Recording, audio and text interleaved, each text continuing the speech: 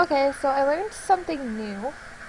It's how to draw shapes. Sorry for the music, I was actually editing while I found this out.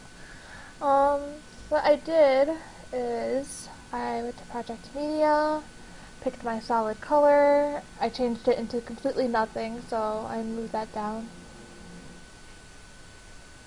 And then after that, you put cookie cutter on it, and we cut it to Lightning's face.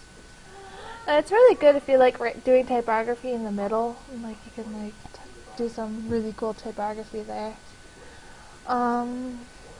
Yeah, so I'm gonna do square center white border. I don't like my borders that big. I like my borders very, very thin. Like that thin. And then I'm going to put a transition in here. The transition that makes it draw, it's called clock wipe. You don't need New Blue, you don't need any plugins, it's just clock wipe. Clock wipe. You can pick any one that you like, it depends on your style and what you're doing. I like the soft edges, personally.